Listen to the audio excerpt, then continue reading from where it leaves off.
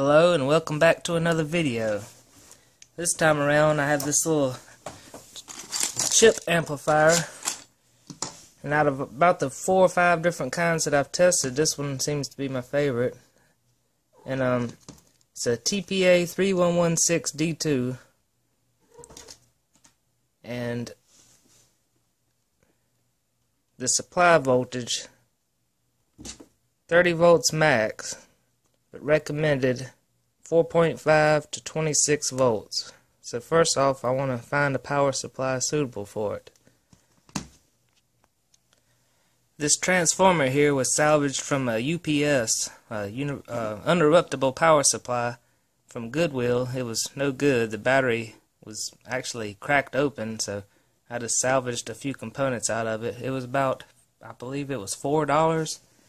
And this is quite a hefty transformer, so I'd pay $4 for that any day.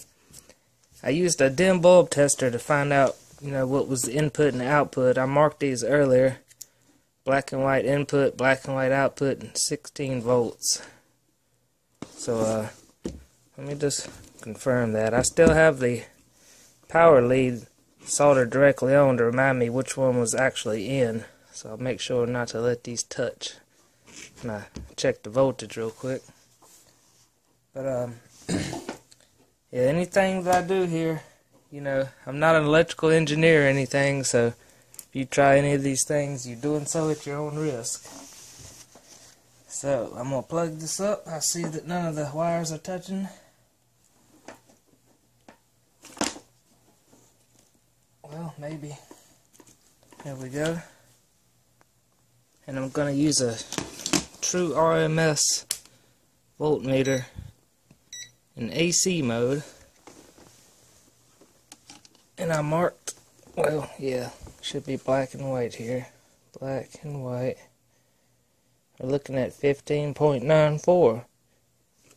Alright, I have a bridge rectifier here, KBPC5010. I'm going to hook it up real quick to convert the AC to DC.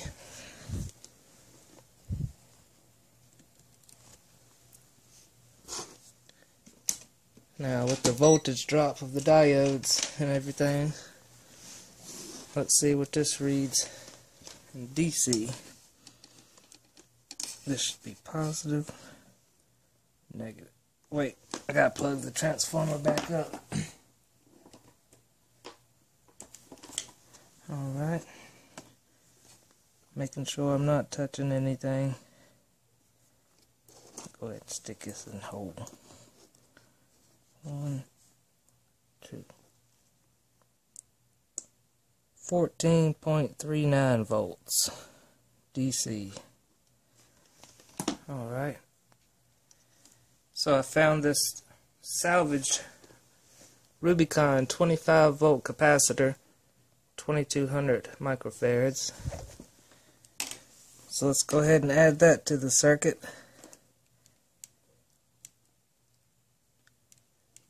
Negative, positive.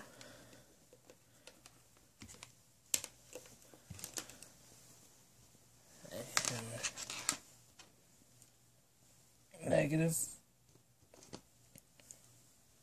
Positive.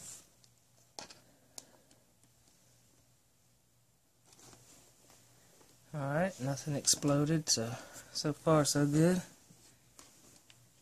Now, positive, negative. That brought it up to 21 volts exactly.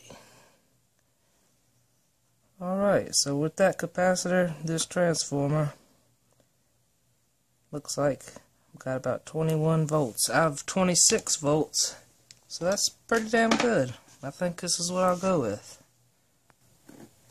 The speaker I want to use for this amplifier, it's just going to be mono, by the way.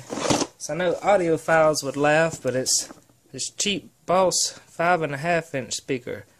Reason being is because, I only have one left. I used the other one in a project before, and it's just sitting around doing nothing. And I literally paid $12.37 for 2 of these back in April. So it's been sitting on the shelf since April. Now I want to finally give it a use. And as far as the box goes for the speaker, it's another Goodwill salvage. It's quite big. It's got some sticky residue on it. I'm gonna have to clean it up, but it's RCA.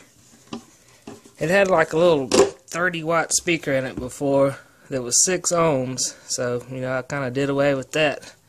Put this in here. I just have it sitting in there right now. It's not actually bolted in or anything. And put the original cover back on it. But it should be pretty nice when it's all said and done. So now I gotta make sure that this pretty massive transformer is actually gonna fit in this box. I'll have to unsolder the cord here in a minute, but yep, just barely fits. Yep, it fits down in there. So I'll get that mounted in.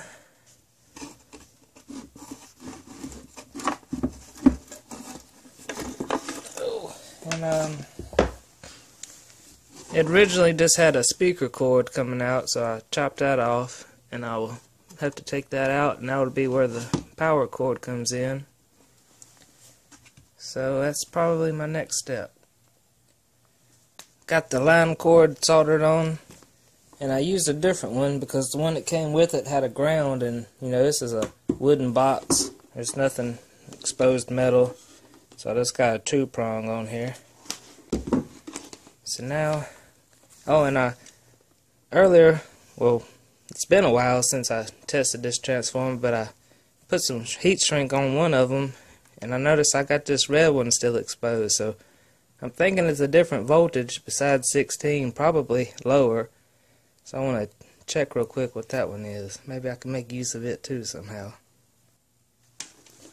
So let's see. Instead of going from black to white. Oh, okay, 8 volts. That makes sense. It's just a center tap. Alright, I don't know if I'll use that yet or not. The voltage was a little too high for comfort with that 25 volt cap, so I decided to go with this 35 volt 8200 microfarad. And I put it on this little board with some hot glue, which I'm still kind of waiting for it to dry. While I was at it, I went ahead and hooked. This was a new hot glue gun, the first time I ever used it. I hooked it up to a meter and looked at the watts, and you know, kept it plugged up until the wattage stabilized and lowered to find out how long it really took to reach temperature. And it was about 13 minutes. So yeah, it's a good idea if you're going to use at least a high temp hot glue gun like this to plug it up for a good probably 15 minutes to be safe, and then you know it's good to go. Before proceeding further, putting everything in the box and all that, I want to verify that the little amplifier board's even working. So I've already verified that the transformer now is putting out 21.45 volts DC with the new capacitor out of 26 volts, so it shouldn't blow up the amplifier. So I'll go ahead and plug that in. A little light came on, so that's a good sign. Let's see. Got my 3.5mm jack. I heard the speaker crackling, so that's another good sign. Get my phone.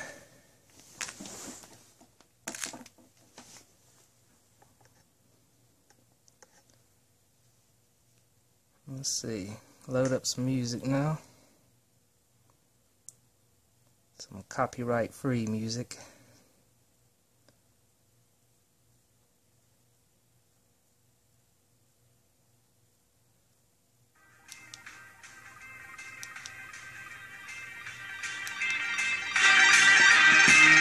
Yep, it works.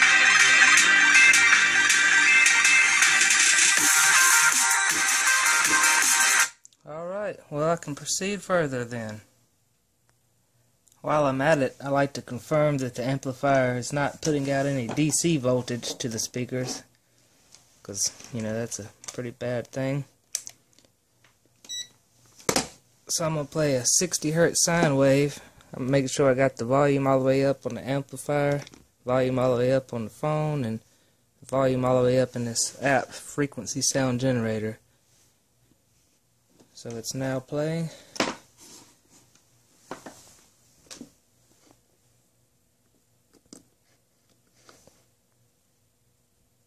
Millivolts, 3 millivolts, 2.93 millivolts. So that's nothing to worry about. And let's go ahead and see what the actual voltage, speaker voltage is. AC current. 3.934 volts. And that's putting out all it can, pretty much. You know, volume all the way up. Sine wave 3.934. Since this is mono setup, and you know this is a stereo amplifier, I didn't want to just waste the other channel pretty much, so I got this LED hooked up to 2 diodes and a current limiting resistor, and I think I'm going to integrate it into the porthole or something like that. And here's a little demo of it.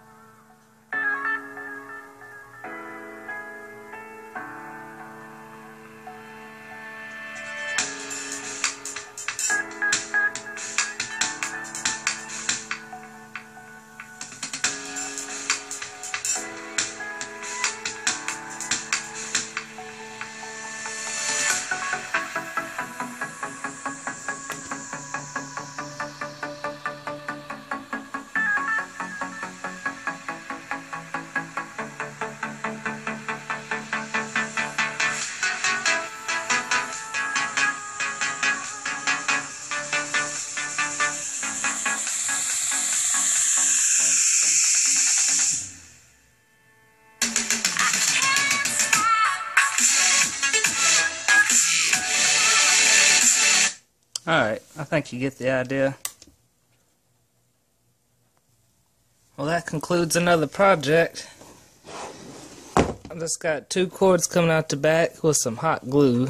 Unfortunately, I don't have any more silicone. Got the line cord and 3.5 millimeter with the volume knob on it. Not that I ever need it with a phone, but just kind of future-proofing it there. And I still haven't got the tape residue off. So yeah, I guess I'll play a little demo song now. Oh, and I got the LED in the porthole, so I'll show you that too.